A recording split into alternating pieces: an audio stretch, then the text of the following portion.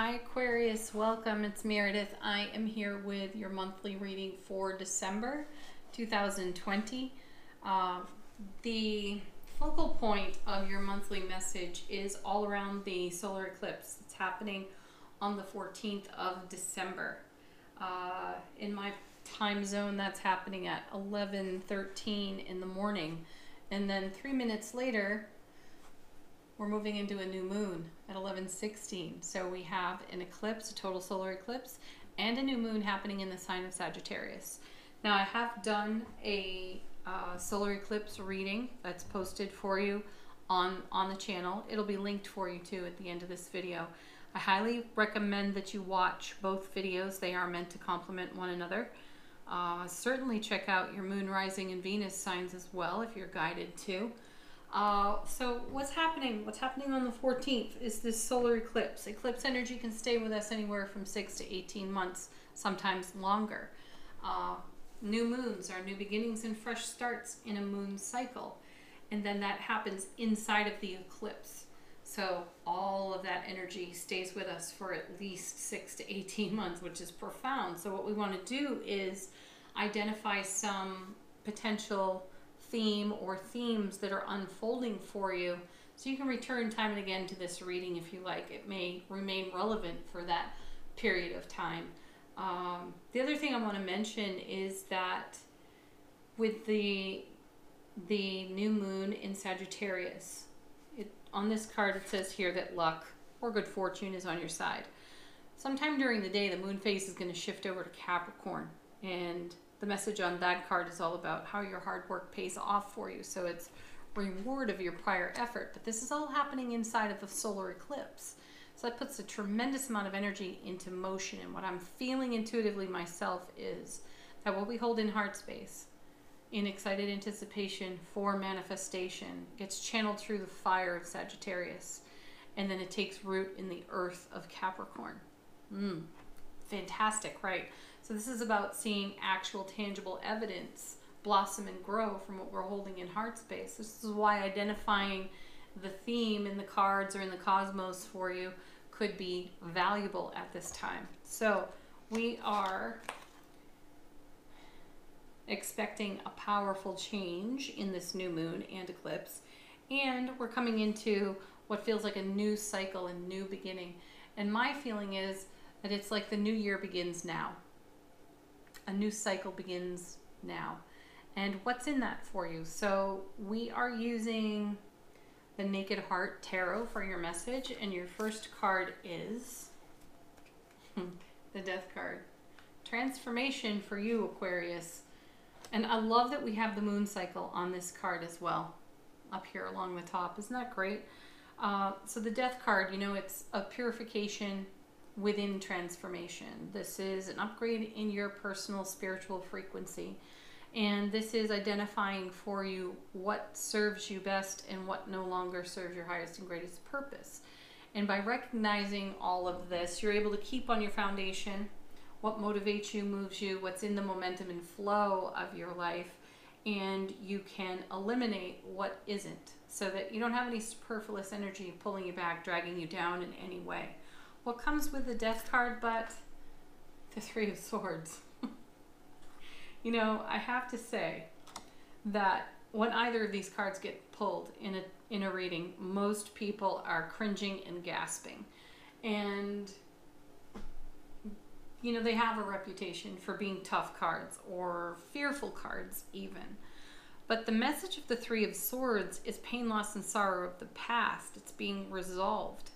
It's these swords coming out of the heart space. We've gotten to the heart of the matter.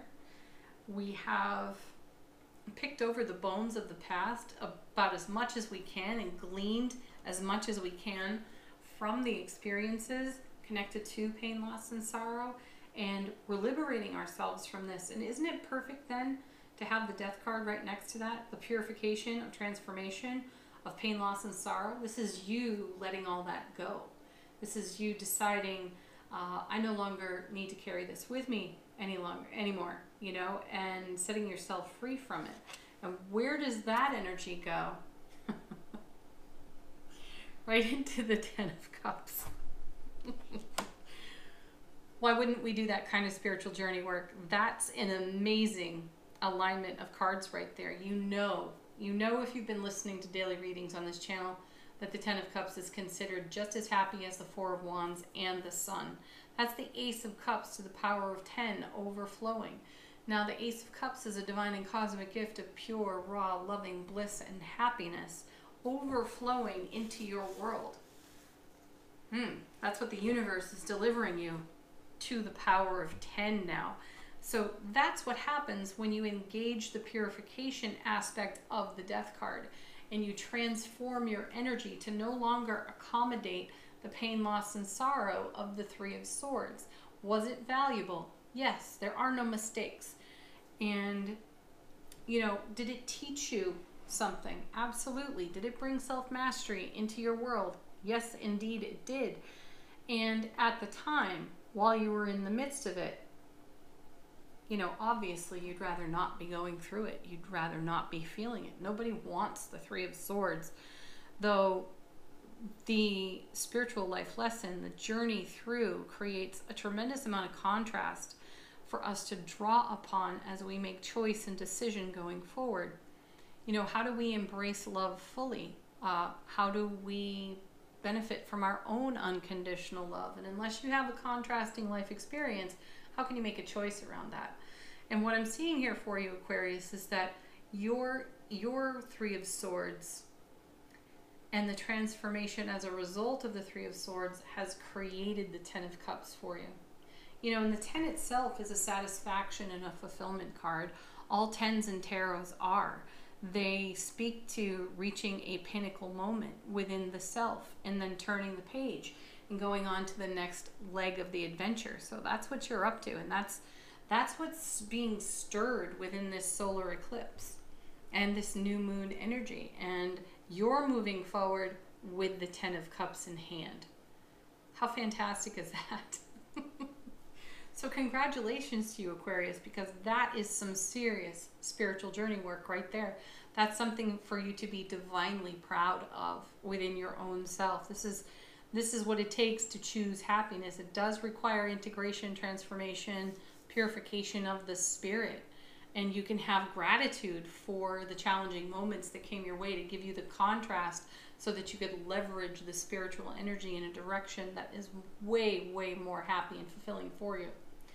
Now, your next card is an oracle card from the Oracle of the Seven Energies. And as I shuffled out the deck, I simply asked, what is the gift in the eclipse for Aquarius? And you have, into me, I see.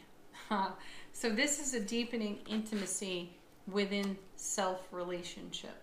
It's number 8 in this deck. All 8s are, for me, momentum and movement, change, and deliberate. You know, we're moving in a new direction. So you're moving in the direction of a deeper sense of self-intimacy. And as a result of that, you have much more of your intimate self to share in all aspects of your life. What a blessing and a gift. And take a look at the imagery on this card. Doesn't that look a bit like an eclipse in the background? Spread your angel wings. Let yourself fly, Aquarius. Beautiful. What a lovely message for you. Thank you for tuning in and watching. Please do like, share, subscribe here on the channel. Most definitely watch the solar eclipse reading because it is meant to complement this one. And have a beautiful December. Peace, love, joy, happiness. Namaste.